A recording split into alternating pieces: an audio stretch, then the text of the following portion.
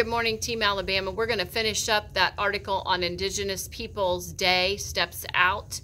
And the second part of this article is Indigenous Peoples Day is held on the second Monday of October, replacing Columbus Day in some places. Events and festivities and foods are as varied as the indigenous nations who take part.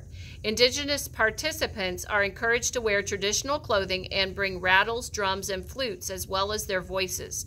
Indigenous groups often organize workshops, speakers, and films that explore their people's contemporary as well as their historical experience. And vendors set up tables and tents to display and sell indigenous art and wares. Dancing often takes center stage, featuring competitions and exhibitions. The round dance, with its message of peace and community, has become a crowning event as celebrations across the continent.